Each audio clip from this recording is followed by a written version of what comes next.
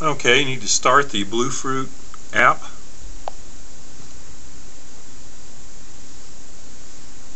Now I'm going to connect to the Bluefruit LE.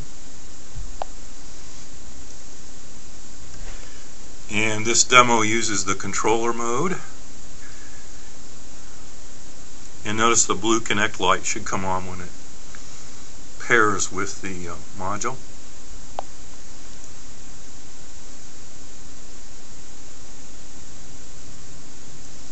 We're going to use the control pad. Notice it paired. Blue LEDs on. Control pad.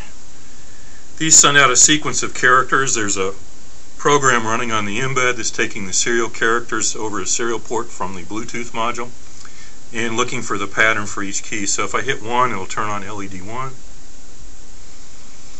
Hit 4, it'll turn on 4, 2, and 3.